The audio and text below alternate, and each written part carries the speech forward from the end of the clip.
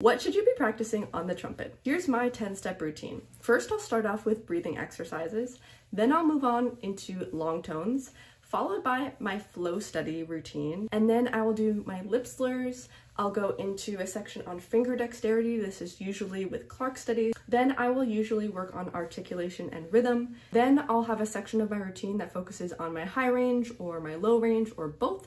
Then I will always include some sort of scale studies. Second to last is musicality and special skills. So this may be something like phrasing, playing through actual etudes and real music, right? Working on my vibrato, working on trills or ornaments or anything like that. And last but not least is improvisation and listening. This is something that as a classical player, this was never really ingrained in my routine, but in the last couple of years, and especially with more work that I've been doing, this has been so essential. So try this out, let me know how it goes.